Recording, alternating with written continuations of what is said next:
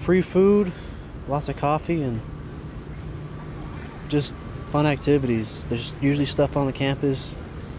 Just get to go with friends, go to the movies. It's the downtime that helps you get through college. I study all the time. When I'm at work, I'm studying. If I'm at home, I'm studying. Before or after class, I'm studying. So pretty much study. Barely. I did work full-time, and now I just go to school full-time. So I do what I can during the summer and then go to school full-time when the semester starts. Definitely set aside a couple hours, at least once a week, to buckle down and get everything done. Everybody always tends to put off homework and that one test in Dr. Farmer's.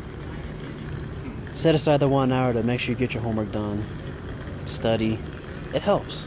Definitely not to slack off. There's a freshman in my AMP2 class, and his grades aren't that high. He's like, in high school, I'm used to not studying at all. I just passed my test. So you're going to have to get out of that flow because it takes a lot to pass your college classes.